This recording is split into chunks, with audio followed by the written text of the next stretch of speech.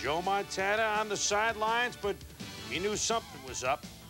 Jerry Rice got nailed early by Kurt Schultz. He would later leave with a mild concussion and would not return. So the Niners offense went south, right?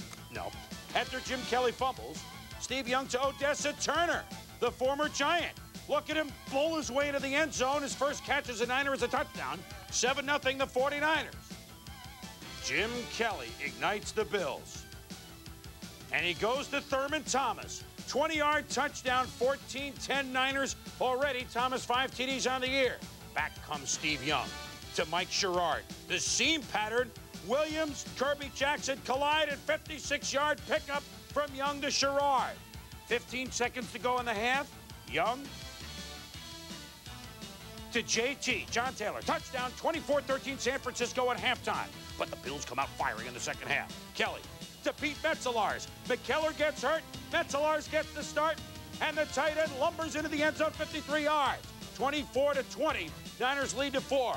George Seifert says, come on, we got to play D. Not on this day. Steve Wallace can't keep Bruce Smith away. And Henderson fumbles the football. Marv Levy's Bills have the momentum. Kelly. Forget Lofton. Forget Reed. Forget Thomas. It's Kelly to Pete Metzelaars. 23 yards, 27-24, Buffalo. The 49ers come back. Young to John Taylor. Breaks a tackle. Breaks another one. Let him go. He could go all the way. 31-27, San Francisco. Pair of touchdowns for JT. George is smiling, but he wouldn't when the Bills drove. Bad snap. Donnie Johnson chases down Kelly and makes the sack. Marv Levy says we got to get going, so on 3rd and 16. Kelly to Andre Reed. Tackled by Eric Davis. 4th and 4. Kelly to Lofton. First down. Next play. Thermal. Up the middle. It's a touchdown. 34-31 Buffalo.